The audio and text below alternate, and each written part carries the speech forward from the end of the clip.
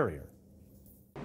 This group is part of 180 migrants apprehended this morning by Arizona border agents. Fernando Grijalva says this area has become a hotbed for illegal crossings. I've seen 6 different presidents the time that I've been with the Border Patrol, and this is the worst crisis that I've seen.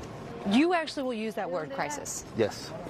Grijalva says these patrols are dangerous, but that hasn't stopped him or agents from doing their jobs despite not being paid because of the shutdown. I mean, they're working without pay. I mean, tomorrow will be the second paycheck that they're missing. They believe that strongly in the mission, and they know that that we have a job to do. In this part of the border, this is the only barrier between the United States and Mexico. Just over it is a major highway. Buses come right through here. Migrants get off, and then they walk right into the United States. Last year, border agents apprehended 52,000 people in this area alone, an increase of more than 1,000 apprehensions a month over the previous year. In nearby Nogales,